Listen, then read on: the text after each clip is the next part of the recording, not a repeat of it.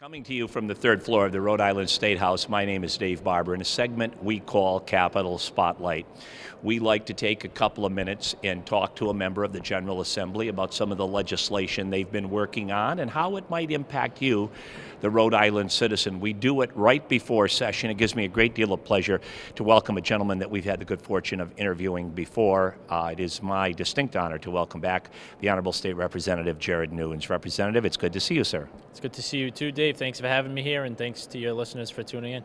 Well, listen, I know one of the things that you've been working on centers around reimbursing cities and towns with the automobile excise tax. Bring our viewers up to speed on that legislation. What does it involve? All right. Well, back in 2010, when they removed the automobile excise from reimbursement from the cities and towns, and everybody felt the effects of that. Every city and town in the state did. But it was said in statute that cities and towns would be reimbursed at a certain rate, which ended up being whatever tax rate they were applying to the automobile tax at that time, which means that cities like Providence and Central Falls are getting greater than their share. So what my piece of legislation does is it changes the reimbursement scheme so that it applies payments to the cities and towns based upon the total value of vehicles in each community. So if you have $10 million worth of cars, you receive that percentage of reimbursement for that amount in your municipality. And it just so happens that the two municipalities that I represent are getting less than we should be getting based upon that scheme. You know, it's a controversial tax to begin with. A lot of people suggest that the methodology is a little unfair. The evaluation method's a little unfair. In fact, one of your colleagues has some legislation dealing with that in the Rhode Island House. It seems to be a contentious situation under the best of circumstances. You're absolutely right, Dave.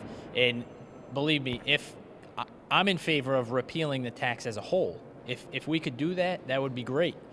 And I know there's other legislators out there that are focusing more on the way that cars are evaluated, but that's more of a red herring type of argument, because if they evaluate your car for less, they're going to increase the tax rate that you're paying.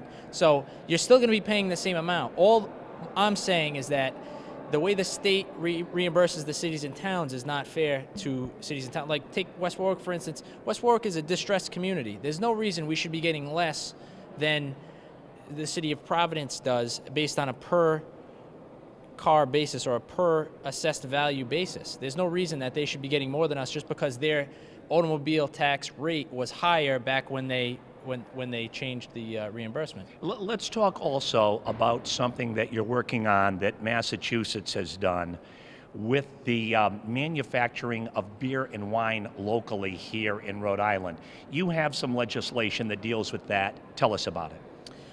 Right. Well, the legislation is very similar to the legislation I put in last year, which would allow locally produced beer and wine to be sold at farmers markets.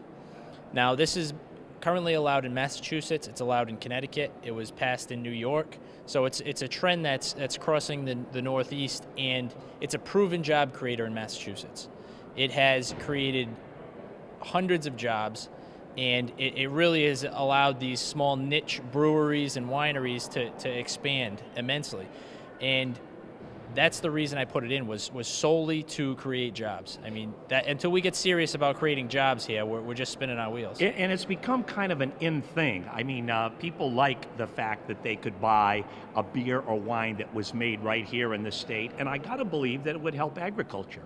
You're absolutely right, David. It supports the local agricultural economy. It supports local business people. There's no reason to not support the bill, but it does have some opposition from the liquor distributors and some liquor stores. Not many liquor stores. Most liquor stores are for it, but mostly the liquor distributors, because they feel as though any alcohol that's sold in the state should go through them, which is I don't think that's right. Well, I think you're right on point by saying this trend has happened in other parts of the country, and it's become very, very popular. I wish you the very best on that, and I want to thank you for taking time and speaking with us today. Thanks for having me again, Dave. And of course, we could not do it without you, the viewer. Thank you so much for tuning in. Capitol Spotlight, my name is Dave Barber.